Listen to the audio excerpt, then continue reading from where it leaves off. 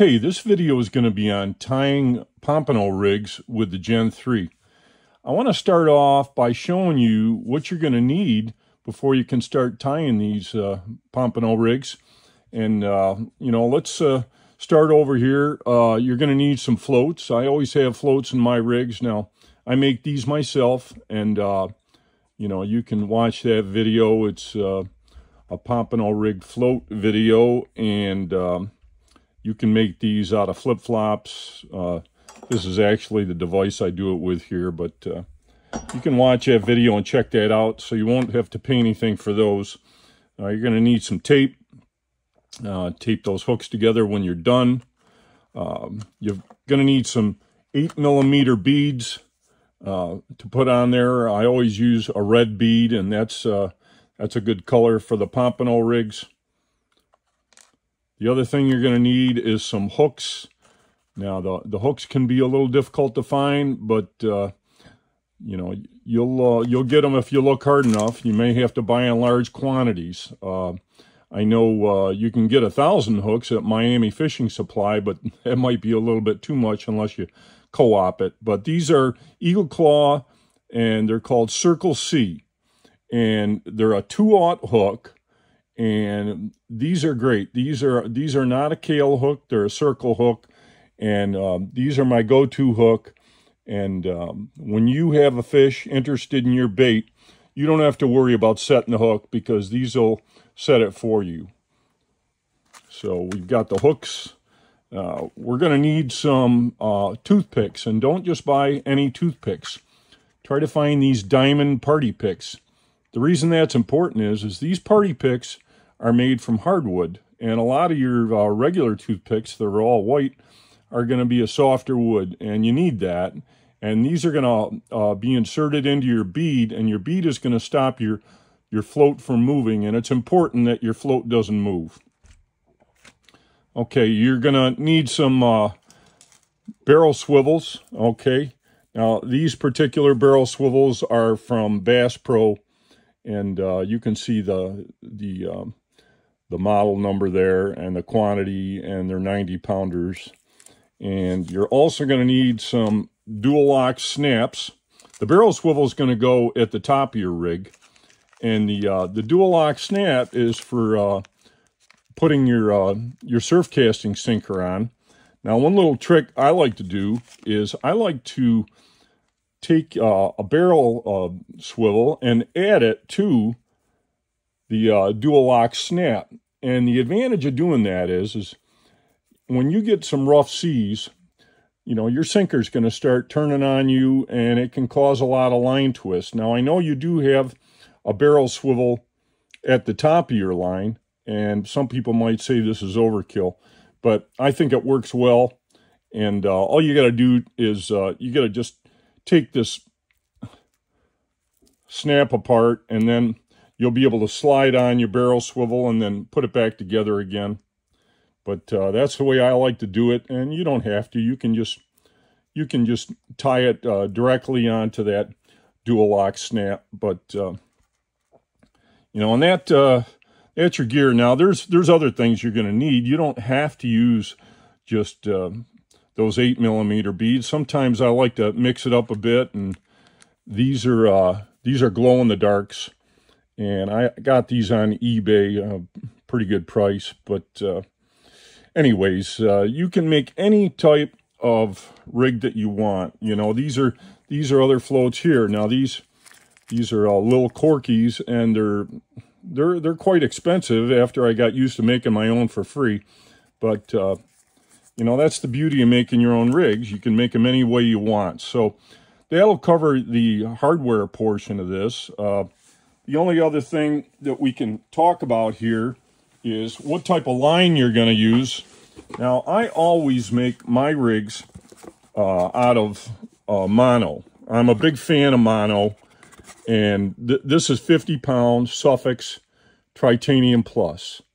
And the reason I'm a big fan of mono is it ties a better knot than the fluorocarbons. I've had enough practice and experience to know that, yeah, the fluoro is a lot clearer. But I will tell you that if you're hooked on fluoro, don't try to use 50-pound fluoro, because you're just going to end up with really lousy knots. You're going to have to either use a 40-pound maximum or a 30-pound. Now, this is the Berkley Vanish, and this is really affordable stuff. But the truth of the matter is if the fish are on the bite, that monofilament, even though it is a little more visible, trust me, if you've got good bait, you know, if you've got live sand fleas coupled with some fish bites or fish gum in case they fall off, you're going to get fish. You know, when the fish are on the bite, you're going to get fish. So, but anyways, little tip there. Don't try to go to a 50-pound on the fluoro. Go to a 40 or a 30, and you're going to end up with better knots. It just won't be quite as strong.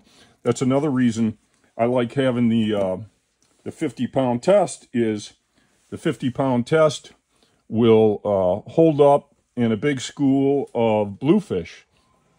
So, and like I say, the knots are superior. I've done weight tests with the monofilament, and I can tell you from my experience that the monofilament will take way more than 50 pounds. And the fluoro, it's super stretchy, and it will not take anywhere near the capacities that they show on there. They might say they're good to 40 pounds, but I guarantee it that they're just not as strong. So the mono will stand up to a big school of fish. The other beauty of this is I can use this for my Pompano rigs, and I also use it for my shock leader. And if you're not using a shock leader, you need one, because you're casting out 4, 5, 6 ounce weights sometimes. And if you ever wondered why your sinker gets hurled towards the ocean and doesn't come back, it's probably because you didn't have a shock leader on. So I can use this for both, and it'll stand up to a few nicks. You get into a school of bluefish, and it'll withstand a few nicks. And I cannot say that for the fluoro. So anyways, this is my go-to line. I also use the Suffix Tritanium Plus in the 30-pound test in the yellow for my main line on my spinning reels. So that's enough about line, and let's put away this gear and let's show you how to use the Gen 3 and tie up a Pompano rig from start to finish. All right, the other thing I want to show you that's going to come in real handy when you're tying these rigs is a pair of pliers. And try to find a pair that's small, not some huge pair of locking pliers. These are nice because they fit in my hand easily, and these are going to help you tie your knots, and they're going to make it a little safer, the operation. The other thing is a good pair of clippers. Get a big pair, something that's going to allow you to get over the top of swivels or knots. So anyways, just make sure you got yourself a good pair of nail clippers, and I like to put it on a lanyard, and while I'm tying rigs, it's always on me. And sometimes if I'm in a position on the beach where I've got to retie a rig or whatever, it's nice to have the lanyard around your neck, and you're not going to lose it in the sand. Let's go ahead and let's start making our first rig. We take our copper spinner off on our snap swivel here, and we'll put it back when we're done. I've got my line up on a little piece of pipe here, and makes it a little easier for rolling it out.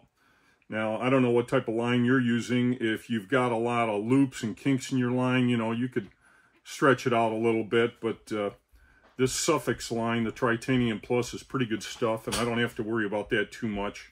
The other thing I want to talk about too is you know, you have to know how much line to pull out before you connect it to your clip.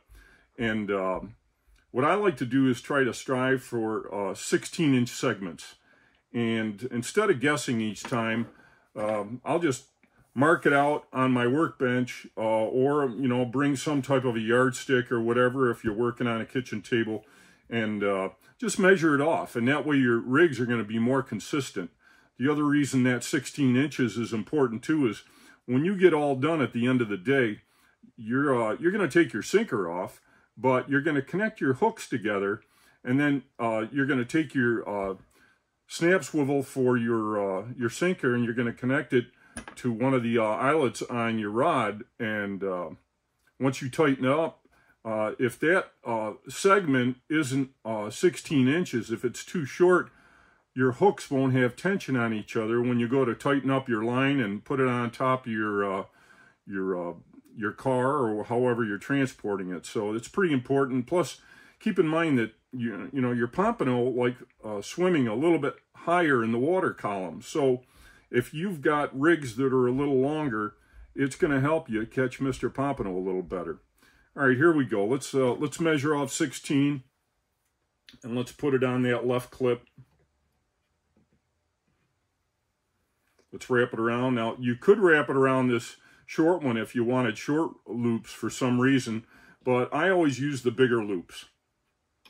Come all the way around, connect it, and on my previous video where it shows you how to make the Gen 3, I gave you a tip, and I'm going to remind you of it now. Make sure that your clips are twisted up and the top of the clip is even with the top of the board. Otherwise, if you don't do that and you have it down too low, it's going to have a tendency to pop out of the clips. So the other tip I wanted to show you too is when you go to put in this spinner, another advantage of having the dowels versus nails is if you look to the left or right, you're going to see an air gap here. And that's what you're going to shoot for when you're going to put that spinner in. It's going to make it a lot easier. So just go for one of those air gaps. And we're dealing with 50-pound test. So we can only twist so many times before we'll get a lousy knot and a weak knot. So what I found is 3 full twists, 6 half twists, whatever you want to call it. But you got to make sure you don't go any more than 3. And if you're using 40-pound test or 30-pound test, you want lighter rigs, well, then you're going to get away with 4. But do a little bit of experimentation. But, you know, 4 is going to be plenty on a 40 or a 30-pound. You really don't need to go any more than that. Too many coils are going to make for a weak knot. So let's go ahead. We've got our 50-pound test on there. Let's go with 3 turns. Half, 1, half, 2, half, 3. All right. We take it off the dowel. We put it into our spinner. And before we let go of this mono, you know, get your spinner out of there and put it on the deck so you don't lose it. Give this a slight tug to gather up your knot, okay? Once you've got that, you can release, and you got to wet it. Now, if you don't want to use spit, you can use a sponge, whatever, but I always use what Mother Nature gave me. Now, we've got that wet. That's important. Otherwise, you're going to end up with a weak knot if you don't wet it. And put that big loop over this dowel here, and then just cinch it up, okay? And you got yourself a beautiful knot there. Now we're going to measure off another 16. Same thing. Now this is a 2-hook rig, but there's nothing to stop you from making a 3-hook rig. The only reason I use 2-hook is it's a little less wind resistance when I'm casting, and a little less bait to use. If I'm getting low on bait, you know, it's gonna cost me more bait to go with 3. So anyways, we measured out our 16, we connect it, grab our spinner, go for that gap. 1, 2, 3.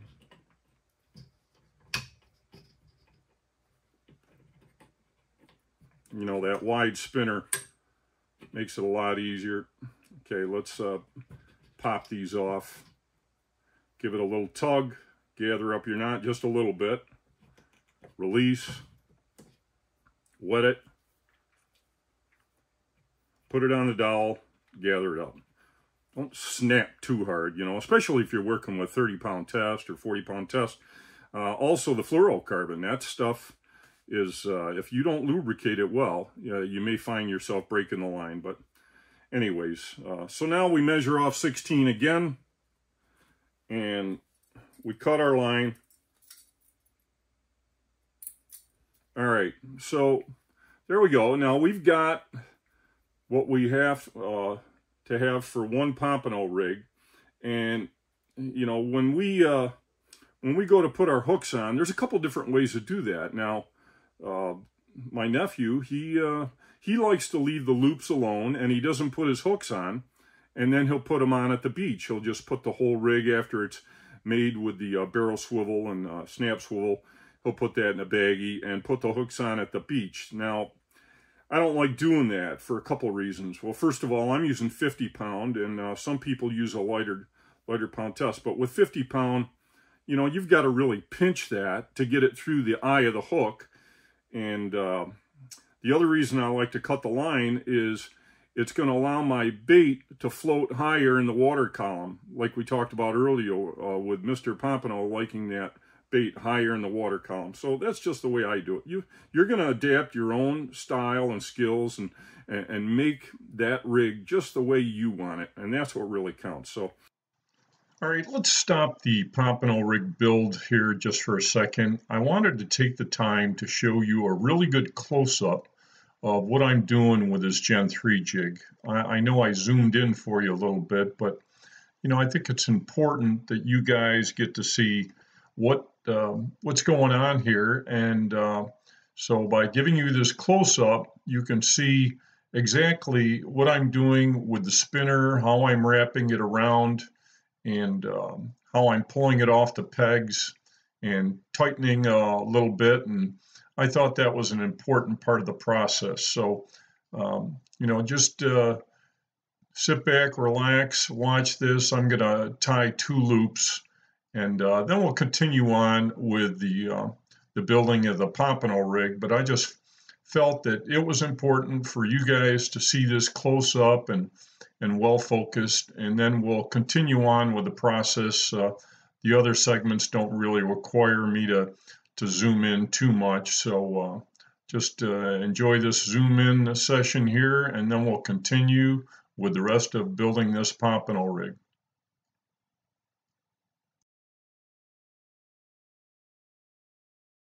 Let's go ahead and let's take one end here. It doesn't matter which end. What I like to do if I want to be really fussy is I'll hold the rig out, and I'll try to have the dropper loop facing down a little bit, and then I'll say, okay, that's the way I want it, and then I'll use the top for my barrel swivel. So let's go ahead and grab a barrel swivel. Now, when you go to put your barrel swivel on, that's just a clinch knot. I've got a video on the clinch knot, and the clinch knot is super easy, super effective, and all you're going to do is you're going to twist your line. Now, this is 50-pound test, so you don't want to give yourself too much of a tag because it's going to take away from your rig, but you don't want too little or it's going to come out of your hand. But anyways, if you take that and wrap it around 3 times, 2, 3, okay, and now all we have to do is put it in the loop and grab the tag end, give it a little tug so it doesn't fall apart, you know, and that's about how tight you want it before you start lubricating it. Always lubricate all knots, and this is where the pliers come in handy. What I like to do for a good knot, and it won't wear out your hands as much. Speaking of hands, you know, sometimes I'll find myself making 20, 30 rigs, and when you go to cinch, it's going to put the most pressure on the crease of your little fingers. So I've actually taken small pieces of duct tape and put it in there if I'm making a bunch of rigs, and I won't end up with a line cut. But anyways, wet that. Take your pliers, grab your barrel swivel, and then give it a nice tug. And that makes for a really nice tight knot.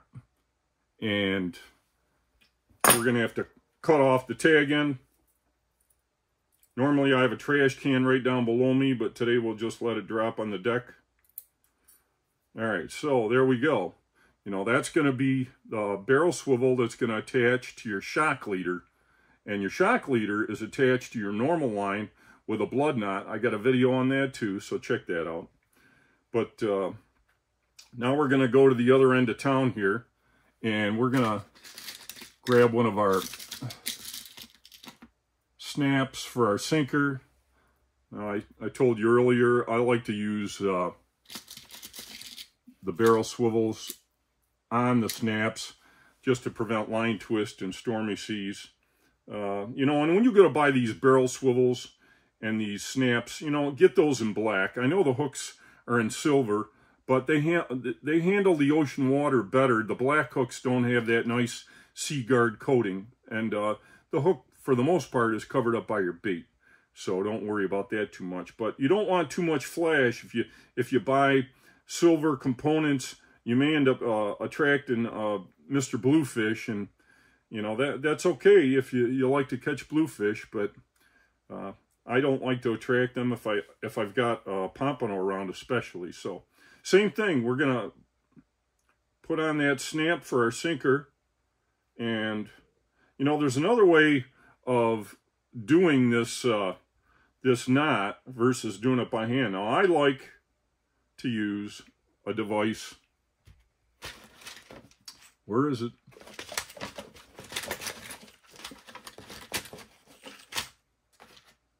There we go. This is it's a clinch knot tool, and this thing is so nice, you know. I mean, the older I get, the more manual dexterity I lose.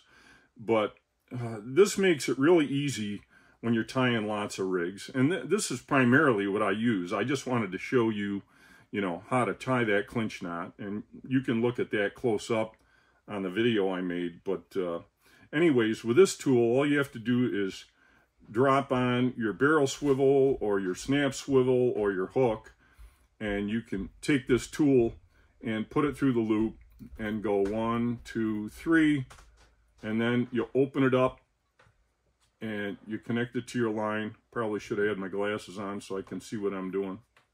All right, once you connect your line, then you drag it through and tighten up your line a little bit before you wet it. Wet it. Grab your snap, and make sure when you grab your snap, you want to grab the opposite end that closes and locks. You want to grab that straight piece, otherwise you're going to damage your snap. Grab that, give it a tug, and cut off your tag end.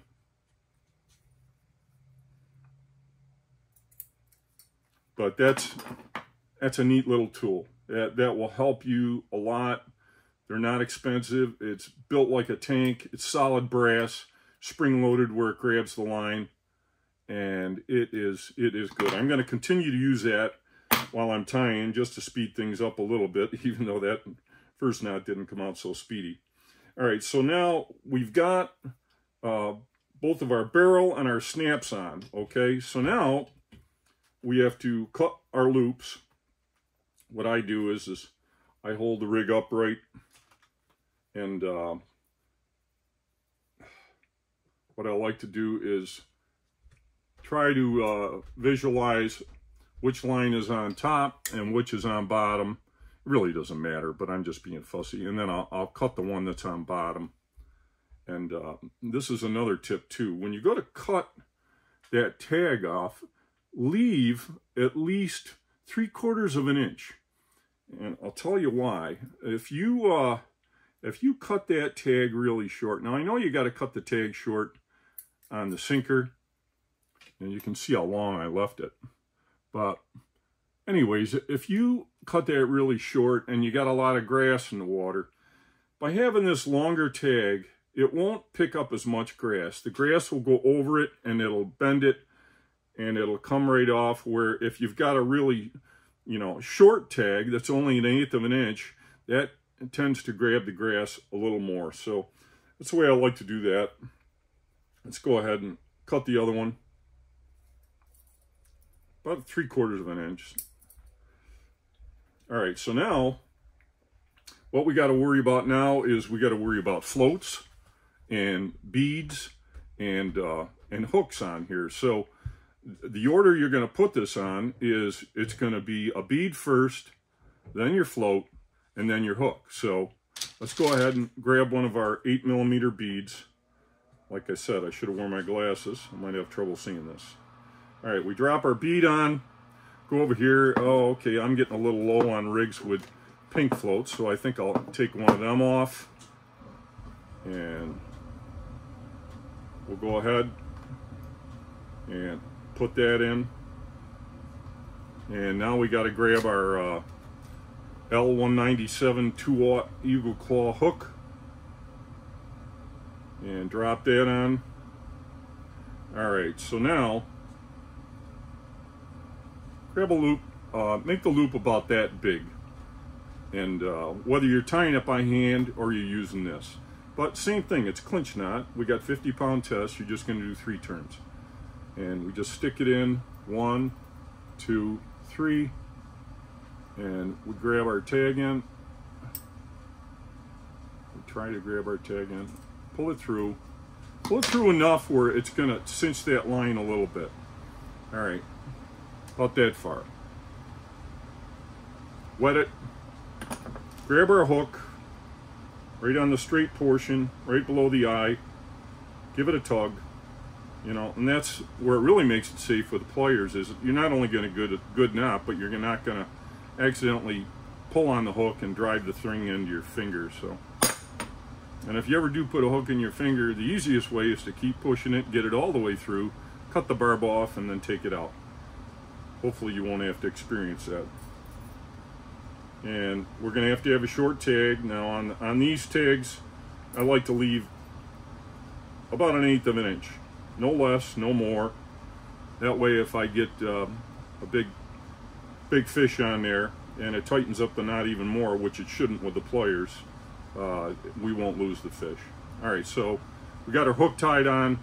Now what we have to do, and this is really important, you know, some rigs that you buy, the float is just hanging loose, and if you don't secure this, what's going to happen is it could be in the water, and then the bait could pull it down, and the buoyancy of the float could bring it up, and now, you know, that fish might see the float and start tapping at it, and the bait's way down here. You know, fish have a tendency to test things first. Well, you want that, you know, you want that right near the hook. That's why if you Google Pompano float hook, you know, it's a popular rig for years because, you know, the float is right close to the hook, and you got a better hookup rate. So how are we going to secure that? Well, we're going to secure that with our toothpicks we talked about, our diamond party picks. And what you're going to want to do is take your clippers and take about, oh, I don't know, a little more than 1/8 of an inch off. You still want to be able to insert it into that 8mm bead easy enough. Cut off both ends. One toothpick's going to be enough for 2 floats. And what that's going to do is, if we didn't cut off a little bit, the toothpick would go in and then it would start coming out the other end quite a bit. So we take that toothpick and we're just going to insert it into that 8mm bead. All right, just get it started. Make sure you've got that bead all the way up against the float, and the float all the way against the hook before you insert. All right, so now there we are, and now we're going to take our pliers again. And I feel it's easier if I put it close to my chest. I put my pliers about 1/2 inch away from the bead, then I give it a good push. And you'll feel it stop. It's not going to go anymore. And then I'll cut that toothpick, and I won't try to cut it flush. I'll leave a little bit hanging out, and that does a few things. I kind of like the look it gives. It almost makes it look like a little nymph or something. And you can see I could have had that a little closer. I can pull that line a little bit and tighten it up. But how that's going to help you is, you know, when you're all done fishing at the end of the day or at the end of the week, you know, especially if you got a school of bluefish or a shark got a hold of you, you're going to have to do a couple things to maintain all of your equipment. You're going to have to run your fingers down your shock leader to make sure there isn't a big nick there. If there's no nicks, you can leave it, but there's usually one or two. And I know some fishermen change their shock leader every time they go out. The other thing you're going to want to do is you're going to want to reclaim some of the hardware on these rigs, but certain things you don't want to reclaim. Now, I'll always reclaim the barrel swivel and the snap swivel, okay? Until they get to the point where they're so shiny, I think they're going to attract bluefish. But the other thing you want to reclaim is your beads. So you can pull that toothpick out and easily reclaim that bead. The floats, I'm not worried about reclaiming those, because truth is, I've got a bunch of them. They're super cheap. And the hooks, I never try to reclaim, because they're going to be some corrosion. They're going to be a little duller after they get drugged through the sand a bunch of times. So I never try to reclaim my hooks either. And just a little word on that to save you a little bit of money. So, all right, let's find my toothpick that I dropped, because I'm going to need that for that second hook. All right, bead first, and we're doing pink. We're going to grab another float. That hole stays open nice on that wire. Grab our circle hook. And speaking of circle hooks, when you're buying hooks, make sure they have that shape. You know, you don't want to buy a kale hook. Kale hook, some old timers say that kale hooks can swallow in a way where if you want to try to release the fish, it'll hurt them bad. So I don't know if it's true or not, but I like preserving nature when I can. And if I got a short on a pompano and I get to release it, I want to make sure it gets big enough for me to catch in 6 months. So anyways, go ahead and put your hook on. Let's tie this one the old-fashioned way. And we're just going to do 3 turns. 2, 3. And, you know, sometimes your line, you want to straighten it out before you put your tag in through. The other thing is grabbing this tag in a lot easier when you do it by hand with your teeth. Give it a tug. Make sure you hook your lip when you're doing that. Wet it. And grab your hook. Give it a tug. Cut off the tag. Let's move our bead down. And give it a push. Cut it off. And that is it. You have got yourself Pompano rig.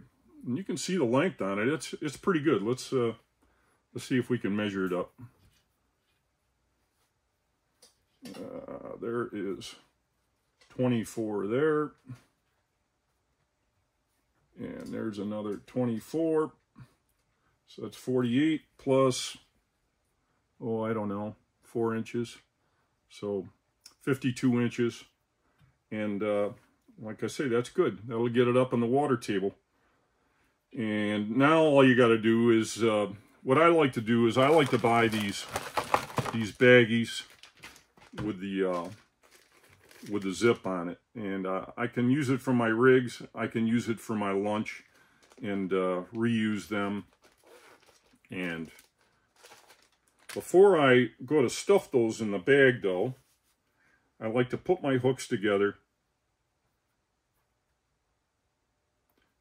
And this little trick will prevent you from having the hooks put holes in your bags. And when you're fighting pompano fast and furious and you get cut off by a shark or whatever, you want to be able to grab another rig as quick as you can, put it on, and continue catching. So what I like to do is pull out about 1.5 inches of tape, put the hooks together, put my tape on, and when you get on the beach, it's a lot easier to grab the hooks, separate them, and pull them apart, and then just pull the rest off of the other hook. And now it's a little easier to stuff in your bag. Loop that up with your hand, put it in your bag,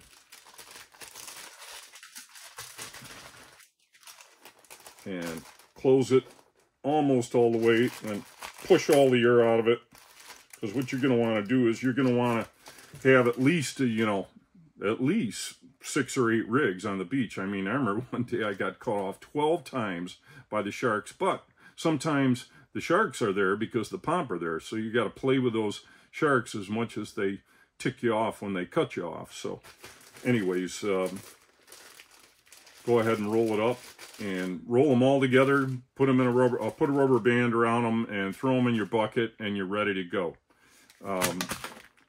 Trying to think what else we want to talk about here. Like I say, you can use any color bead that you want. I've got some of these glow-in-the-darks, and I know that a lot of people like using color beads that might match the shells in the area you're fishing, because that's what the fish are used to eating. So anyways, that's going to do it for this video. That's how you make your rigs with your Gen 3, and I hope it helped you. I hope you learned a little bit, and that's going to do it for this video.